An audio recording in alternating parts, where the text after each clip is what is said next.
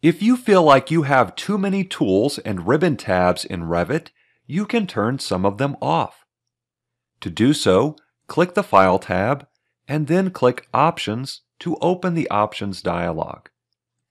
In the User Interface options, you can configure the various tools. For example, maybe you want to turn off some of the structure tools. You can turn off the Steel tab in Tools, as well as the Structural Analysis in Tools, or the entire Structure tab in Tools altogether. And as you scroll through the list here, you can see the various options. Simply uncheck one of the checkboxes and then click OK, and those tools will no longer appear in your ribbon. Thanks for watching. Subscribe for more free content from Click to BIM.